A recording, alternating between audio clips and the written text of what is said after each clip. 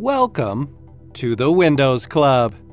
If you wish to change the sound volume in Windows 11, then either read through this article on the website or simply watch this video.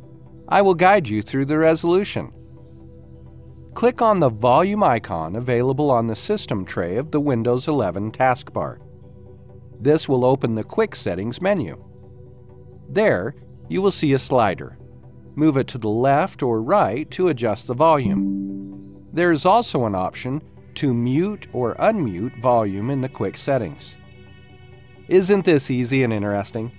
If you have any doubts, please go to the original article on the Windows Club and write your question.